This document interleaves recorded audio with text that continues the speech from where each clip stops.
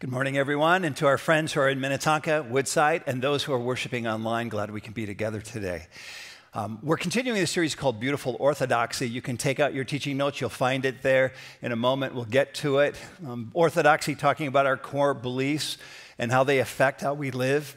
And Beautiful, talking about the truth, the beauty, the goodness of the gospel that we get to bring into our everyday worlds. What a gift that is. Next week, we'll wrap up the series talking about heaven. It will be a glorious finish. And this last number of weeks, we've been talking about what does the Bible say and what do we believe about the Bible and about God and creation and about sin and salvation, about Jesus Christ. Today, we're talking about Christ's return.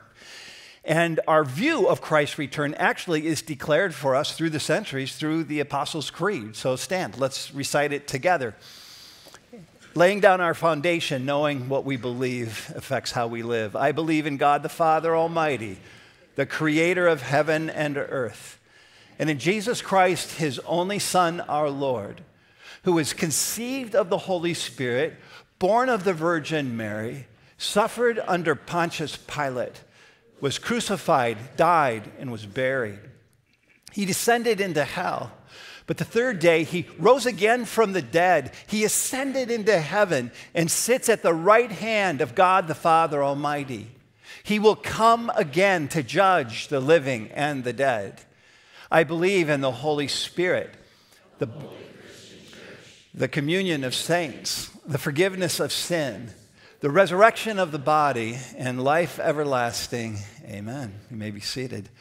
Sometimes we say these things without realizing we're actually laying down the foundation of what we believe, knowing, I pray, that it affects how we live.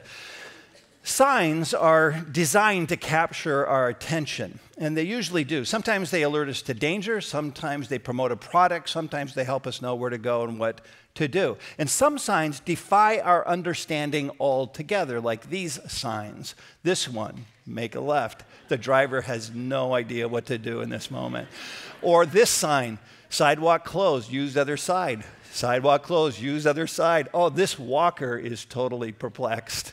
Or this one, sign not in use, not of any help to us at all. There you go. Somebody spent a lot of money on that. Hard to read that one, but it says, County Road ends at water. Thanks for the heads up. As you're ready to go into the drink. I was in Nashville a couple of years ago, and there was this evangelist on the corner, and had all kinds of signs around him concerning the second coming of Christ, and was preaching the gospel with hellfire and brimstone. I was not raised with hellfire and brimstone, and many of you have sent me cards along the way, say, Joel, just maybe a little bit more might be of help.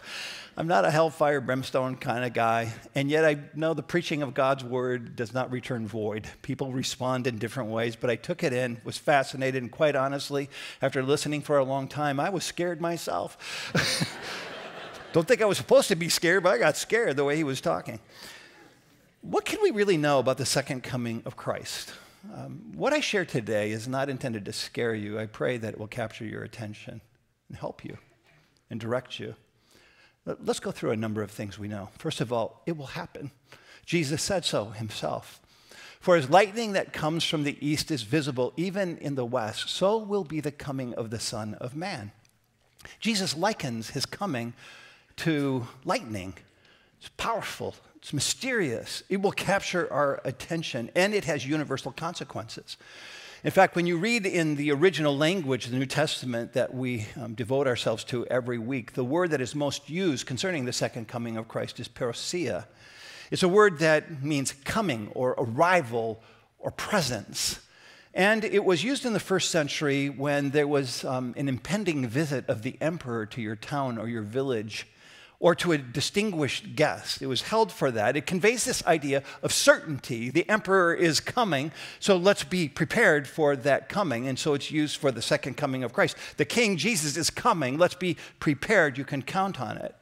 Like yesterday, we celebrated at our home my mother-in-law's, Carrie's mother's 90th birthday. And everybody in the family came. Our house was full. We knew it was going to happen. We knew it was going to happen in our house. We knew we needed to prepare for all those people coming to our house. And so we diligently prepared the house for the gathering of friends, but especially the distinguished guest, my mother-in-law. And one of the family members, by the way, brought bundt cakes from Nothing Bundt Cakes, the store in Eden Prairie. I had 3 of them. They were so incredible. Have you ever been to Eden? You need to go there today. I don't know these people. I have no share in what I'm saying here, but I mean, this is not your everyday bundt cake. My big fat Greek wedding bundt cake. I had 3 of them, all different flavors, and okay, I'm done. I just really enjoyed it. I just think the point is you bring the best when the guest is coming. You prepare for the best for the distinguished guest. Parousia. It's going to happen. Prepare for the best. There's another word that gets used and translated called apocalypses, or we know it as the apocalypse because Hollywood hijacked it and it scared the willies out of the movies that they make related to it. But the word simply translated is revelation. That's what it is. It's going to be a time when Jesus comes when the hidden things are made known. And so the fullness of who Jesus is gets revealed to everyone who walks the face of the earth. And the reality of the condition of the world in which we live gets revealed to everybody who walks the face of the earth.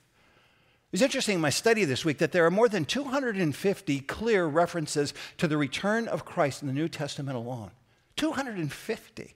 It's one of the integrative motifs of the Scripture. Why do I say that? Because it's not confined to a few obscure passages, and we tend to think it's an outlier, kind of weird, not sure how to deal with it.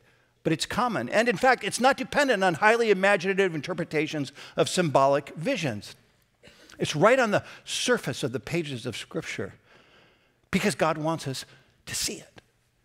He's capturing our attention. He knows that if we see it and believe it, it will affect how we live.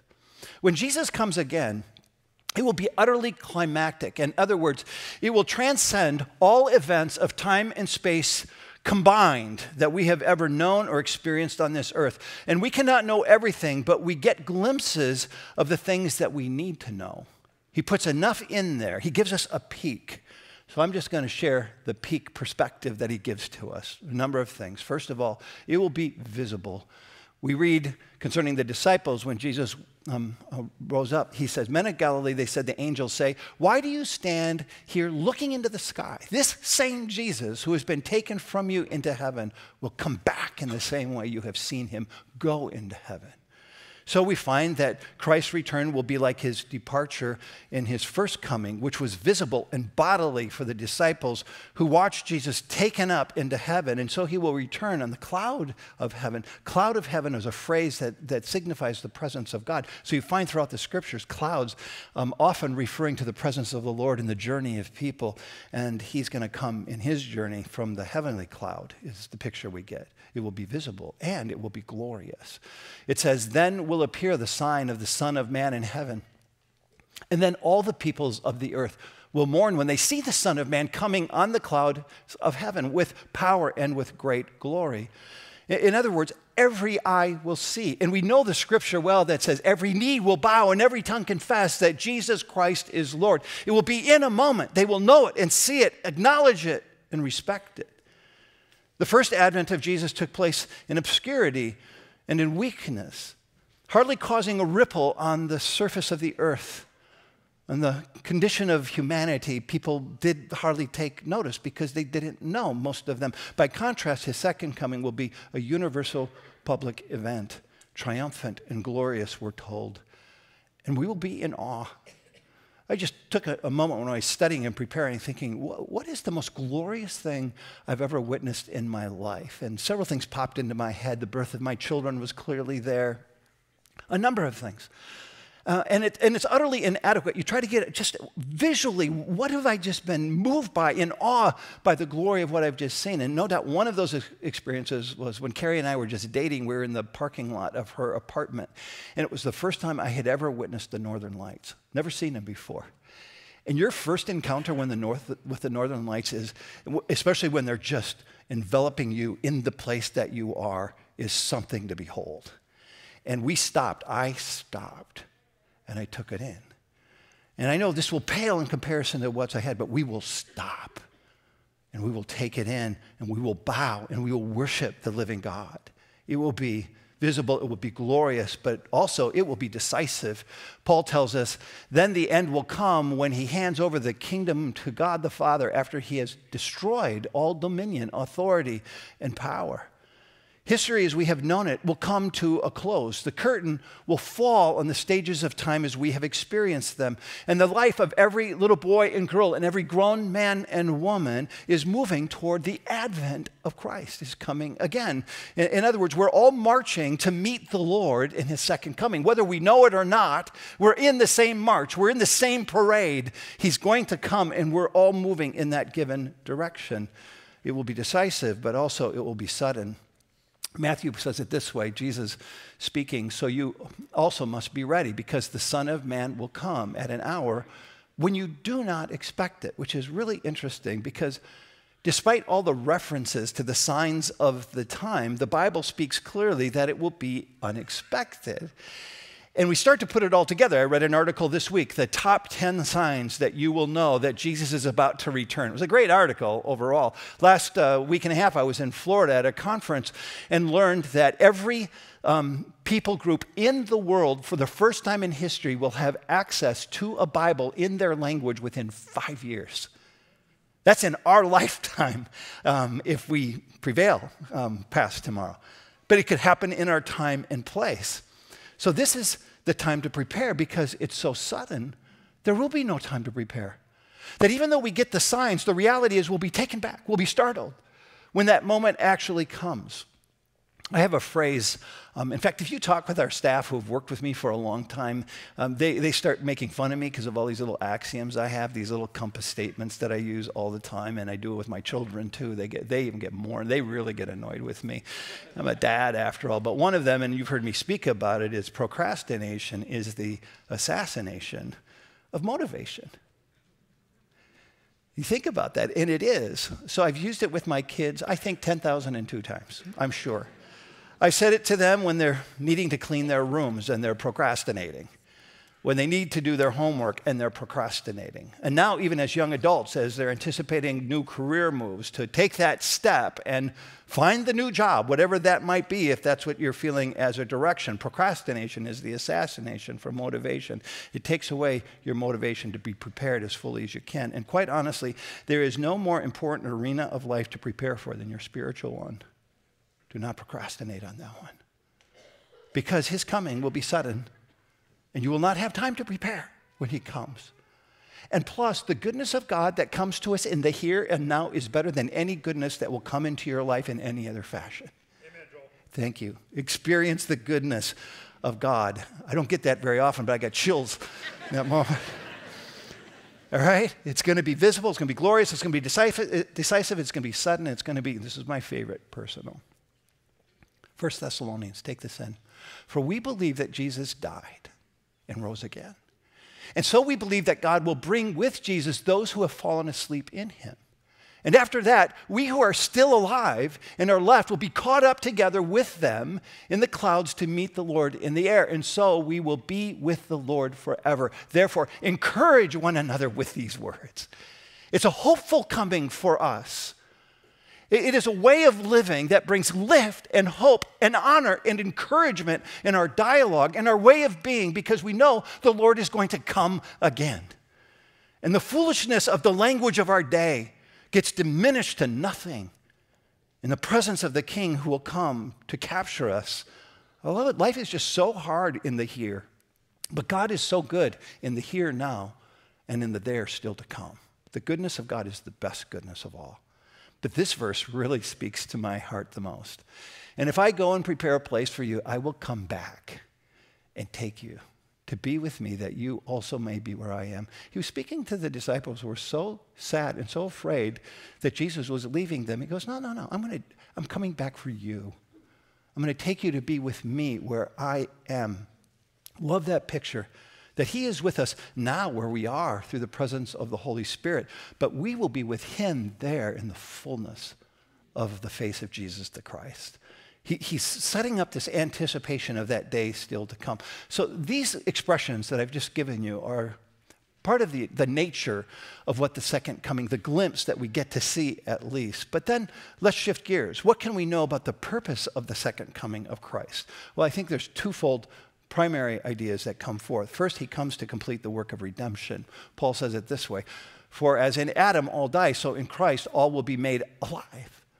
But each in turn, Christ, the first fruits, then when he comes, those who belong to him. Then the end will come when he hands over the kingdom of God the Father after he has destroyed all dominion, authority, and power. He'll come for those who belong to him. That's the promise, and he'll come to all. And then all God's enemies, sin, death, and the devil will be removed from God's earth. He'll make right all the wrongs that we see around us. And we will have gladness for the justice that will be done in full. Christ will fully implement the conquest and the victory won decisively in his first advent, which we celebrate for the first advent of Christmas season in 2 Sundays. But it wasn't just about his coming, for God so loved the world, that's the incarnation, that he came into the messiness of our backyard, that we who believe would not perish but have everlasting life. That's the promise. But it comes to completion in the second coming. So first advent anticipates the second. Yes, it's Christmas, but we anticipate the coming again of our Lord in the Christmas season, and I look forward to that. But the second thing, which gets elevated again and again in the scriptures from beginning to end, is that he comes to judge. We don't like this. It makes us a little unsettled, but for we all stand before God's judgment seat. In other words, all of us must appear before him. And it will be for everyone, we're told in Timothy, in the presence of God and of Christ Jesus, who will judge the living and the dead. There's our declarative statement in the Apostles' Creed that we recited together earlier. Somehow, by the power of God, operating through the person of Jesus Christ, all of us who have ever lived are going to be called back in some kind of form, bodily form, some kind of embodied life. We don't have clarity from the scriptures exactly what that looks like, but we know somehow the soul and the body will be reunited when we come together. It's not going to be zombie-like, so don't let Hollywood, the living dead picture, that's just eerie. It's not, no, it's much better. It's much better. He'll bring us into a glorified state. And that is a beautiful thing that we get to anticipate in the presence of the Lord. So it's going to be glorious. But his resurrection is always in the view of the judgment to come. And in that judgment, we know it will be permanent and irrevocable. In Matthew 25, Jesus tells the parable of the wise virgins and the foolish virgins. I'm not going to read all of it because of its length, but let me give you a summary of what it says. The wise and the foolish virgins are about to make their way to go meet the bridegroom. And the foolish virgins have lamps, but they don't bring with them any oil because they anticipate that any moment Jesus is going to come again. But the wise ones bring the lamp with the oil. And Jesus, according to the parable, it says the bridegroom was late. In other words, every generation expects that the coming of the Lord is going to be in their generation. And you read that even throughout history. But not always prepared that he's going to be late. He's not going to come when we think he's going to come. And therefore, when he does come, the foolish virgins do not have the oil in the lamp. And the wise ones are prepared and available for the coming of the bridegroom because they've got the oil in the lamp. And Jesus concludes the parable saying, keep watch because you do not know the day or the hour. A right response for us is to be prepared and to be available, knowing that Jesus is coming anytime, and how you live today matters then. You're either ready or you're not. Are you? You can answer that question in the quietness of your soul. And then we learn it will be according to what we have done. Revelation 22 says it this way, look, I am coming soon. My reward is with me, and I will give to each person according to what they have done. Jesus tells us that there will be a definite and clear separation of the human race into two different groups. Those who believe and received Jesus Christ, who reveals the very purposes of God the Father to us, and those who do not, who reject God, who do not embrace the revelation of his Son. And in Matthew 25, Jesus likens this event to the shepherds who separate the sheep and the goats from one another. Those who know him and those who don't. Those who believe and will receive a reward, and those who don't and will receive eternal death. Eternal life versus eternal death. When you think of a judge, You think of a courtroom and a trial. And the final judgment will be a trial unlike any that we have ever seen before. In the courtroom of our day and our experiences, the trials are interesting to say the least, but there's a struggle to establish exact truth. There's this mystery. So you watch Dateline and all these different hearings, and you're always wondering what's the end of the story and who did what. We don't know. Witnesses are called and they're interrogated, and lawyers make their profound arguments along the way. And the process is lengthy and it's filled with uncertainty. And in fact, even after the trial and after the verdict, doubts may linger by the public as to whether or not the jury reached the right conclusion. And personally, I don't know how you are when you take in some of these cases and the trials that are so public today. That's probably the most ever-present one for me right now is the Russians. I think I haven't enough for other Russians. Anybody had enough for other Russians? That the Russians, which party, doesn't matter. They all have their view about the Russians and how they intercepted the 2016 election. My feeling is that we will hear this every day of every month of every year to the next election and wonder what's the truth depending on which party you take. Let me just say with clarity, this will not be the case on the final judgment. Every fact is available. Every secret is made known. And in his infinite knowledge and wisdom, the judge will rule infallibly, graciously, and fairly. The judgment is coming. And for some, this is a frightening thought. And it stirs up anxiety in one's life, but only for those who do not believe and wonder what the verdict will be for them, because many think it will never happen. And some ponder it and go, well, what would it be for me on that day? But for believers, the scripture is very clear that we are not to be in fear. In fact, believers look forward to the judgment as a time when the truth will be made known and justice will be done, and that we personally will be humbled in that day, glad for grace and mercy that met us in Jesus Christ who covers our sin. I confess I am a sinner in need of a Savior. I deserve condemnation for my sin. There's no goodness that I have in and of myself that would qualify in the righteousness of God to leave me not guilty. It's only through his presence and provision. And we find this picture in 2 Corinthians 5:21. For our sake he made him to be sin who knew no sin, so that in him we might become the righteousness of God. That Jesus takes my sin. He's the umbrella of mercy. So I'm counted righteous through the righteousness of Christ, who took upon himself my guilt and my death, that I could have right relationship with the living God. This is grace and mercy. On that day when he comes, we will be overcome with gladness and humility. Thank you, God, for coming for me. Or we read in Romans 8:1, there is therefore no condemnation to them which are in Christ Jesus. I do not live my life with a feeling that I will be condemned. Even in my shortcomings, I live with the confidence of Christ who covers my sin and sets me free every day, and I invite you to do the same. So now what? Well, there are signs. There are clear signs that point to the coming of Jesus. And we see, as Jesus said, it will be like lightning, it will be mysterious, and it will be powerful. And we will stop, probably fall to our knees in the presence of the Lord. And we will take in the beauty of the one who is to come. And how does it affect how we live? Well, that's beautiful orthodoxy. And really, it's the expression through the challenge and the invitation that I gave to us in January. It's really quite simple when I invited us to take a next step and grow your faith. Wherever you might be, keep growing in faith. Keep growing in love with Jesus Christ. Your confidence will rise. He will quicken your heart and your mind to the reality of his presence and what he wants to do with you and through you in your journey. So if you're flatlined in your spiritual growth right now, you know it. If you feel like I'm just dead in the water in my faith, come alive. And we got, through Volume 1, all kinds of opportunities to help invite you in that journey. We will come alongside of you. Take a next step and grow your faith. Then walk across the room and share your faith. Because this mercy and this grace and this goodness that has been given to us is not to be selfishly enjoyed.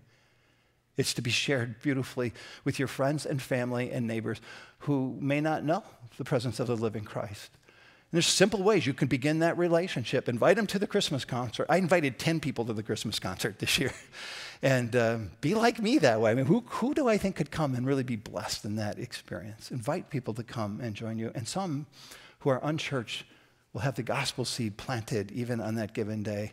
Take a next step, grow your faith, walk across the room, share your faith, open your hands, and pour out unprecedented amounts of mercy to those in need. We get to do that every day in simple ways, words of encouragement. You can tell when people have need, pay attention, come alongside of them. We do it in great, complex ways. Our Christmas Eve offering is specifically dedicated to the poor, the disadvantaged, the needy, somewhere in the world. And man, have we had a fall like this? Can you remember a fall like this when we've had so many natural disasters? It's impacted almost every weekend our worship service planning experience, because there's a hurricane, or there's an earthquake, or there's mass murder every single week this fall. Do we say something about it? Do we pray? Well, yes, we always want to be in prayer. We always want to open our hands with unprecedented amounts of mercy.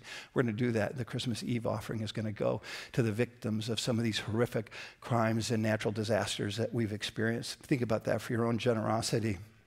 But the truth of the coming of the Lord is, for us, is this: now is the time to prepare. In other words, don't wait until it's too late. We won't have time to prepare when he comes. This is the day. And I read an article this week that there's this guy forecasting that this is the weekend that he's coming. So it was a really fascinating. You can Google it and learn by the end of this day he's coming. And if that's the case, I have prepared you well, okay? Just saying. I had a young adult say to me, I'm going to wrap up with this thought.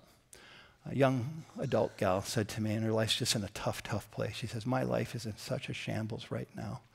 And I just quietly listened to the burden of her life and her soul. And the first words out of my life is, yeah, you're right. Your life is a shambles. But God is in it with you. And then I shared with her next words. Simply, didn't give a lot of narrative, just said, I would recommend that you devote yourself fully to Jesus Christ and be baptized. And I promise you, help will come back and hope will be yours. Because the risen Christ has come once already to give us that help and hope, and he comes again to fulfill it. 2 Peter 3:9, the Lord is not slow in keeping his promise, so as some understand slowness. People go, well, it's been 2,000 years. What's the deal, right? Where is he at? Then he says, instead, he is patient with you, not wanting anyone to perish, but everyone to come to repentance, to life. In your doubt and your confusion, come to Christ. In your weakness, in your fear, come to Christ. In your heartache and your tears, come to Christ. In your disappointment and your disillusionment, come to Christ. Because Christ has already come to you, and he'll receive you and bless you. And you don't have to say anything right now. If you'd like to pray a prayer of coming to Christ, you don't have to say anything out loud. You don't have to raise your hand. You don't have to come to the front. You just, in your heart, offer yourselves fully to the Lord and receive his goodness, which is for today and for all eternity. Amen? Let's stand and pray together.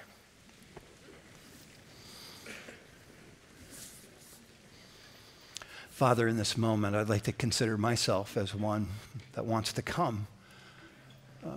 I have salvation, but I come to be reminded of your coming again and the goodness of mercy and grace that has met me all of my days. And I'm mindful for some in the room who have been wayward and distant maybe for some time, and I pray that they would come and renew their faith and take that next step. I'm mindful of those who know you not, who have come with a spouse or a friend or just by themselves and might be seeking or wondering, God, who are you? Jesus, are you the Son of God? Are you Savior? And you are. And I pray by the prompting of your Holy Spirit, you would reveal that, as no person or no words can in and of themselves, just through the presence of your Spirit, who mediates the very person of the King of Kings, Jesus the Christ, to reveal God the Father in the heavenly realm, who is with us today and always. And if that be you, just say these words quietly in your heart. I receive this mercy that covers sin, my sin, and forgives my sin. I come to you, Jesus. I receive life today, knowing that it is a promise of life forever, and we praise you. So with your eyes, see us. With your ears, hear our praise. With your mighty right hand, reach down and touch each of us in our given place and raise us up to embrace the reality of Jesus the Christ, Son of God, Savior of our soul.